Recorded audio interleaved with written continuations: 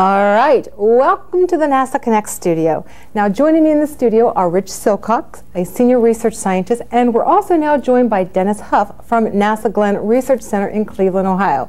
But before we talk to our researchers, let's give you a chance to do some analyzing using the data from the experiment you just saw.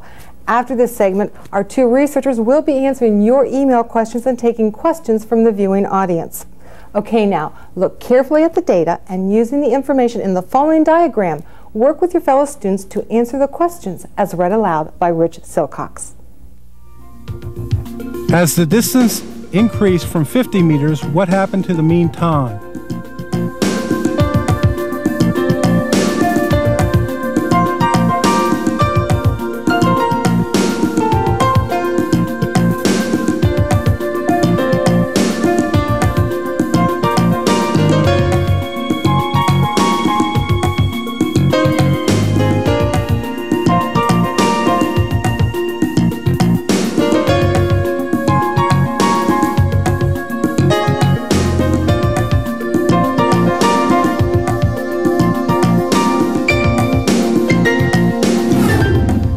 Use the formula percent of experimental error equals calculated value minus accepted value divided by the accepted value times 100 to calculate the percentage of error at 50 meters and 300 meters. Why do you think they are different?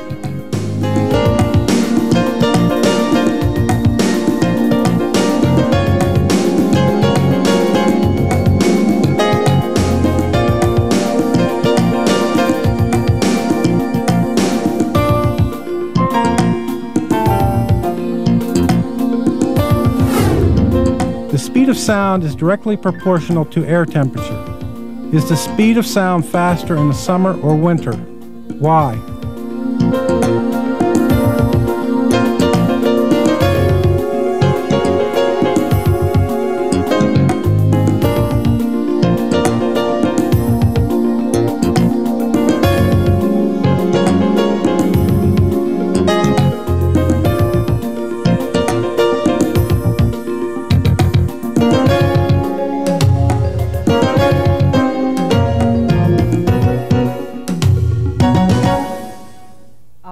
We're back, and with me are Rich Silcox and Dennis Huff to answer your questions. But let's start things off by asking Dennis, what is it, Dennis, that you actually do there at NASA Glenn? I'd be glad to answer that. Hello, my name is Dennis Huff. I'm the chief of the acoustics branch at NASA's Glenn Research Center that's located in Cleveland, Ohio.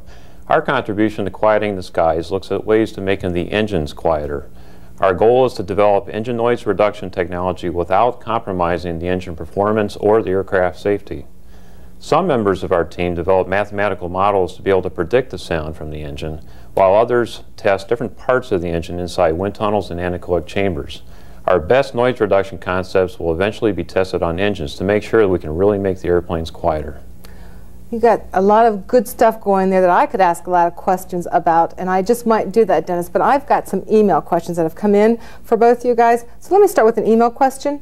The first question is, does the shape of a plane affect the sound? And this is from Jonathan in Virginia Beach. Yeah, Shelley, the shape of the airplane does change the sound dramatically.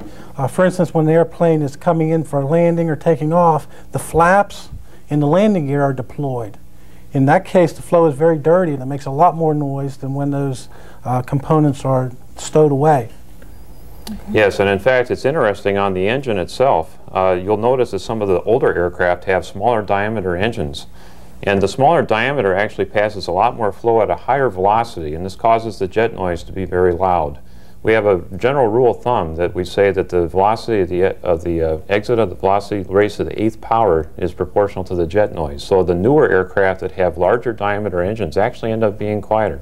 All right, and let's go back to this. You've probably kind of answered this already, but I'm thinking about me, who flies an awful lot on these small little, they call them puddle jumpers or commuter planes, compared to your bigger 757s.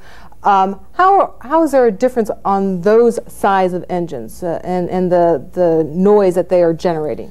Sure, those engines are some of the newer engines. We call those higher bypass ratio engines. And so you got a lot of flow going through that. It's a lot of thrust in that engine, but it's going at a lower velocity, so it's a much quieter engine than the older ones. Oh, okay. In a lot of cases, the propeller airplanes are quieter, too. They're quieter than the large jets are. All right, I got a question. You keep talking about research to reduce noise around communities. What is the community that you all are referring to here? Well, generally we're talking about that area around the airport that's affected by the operations of the airplanes taking off and landings.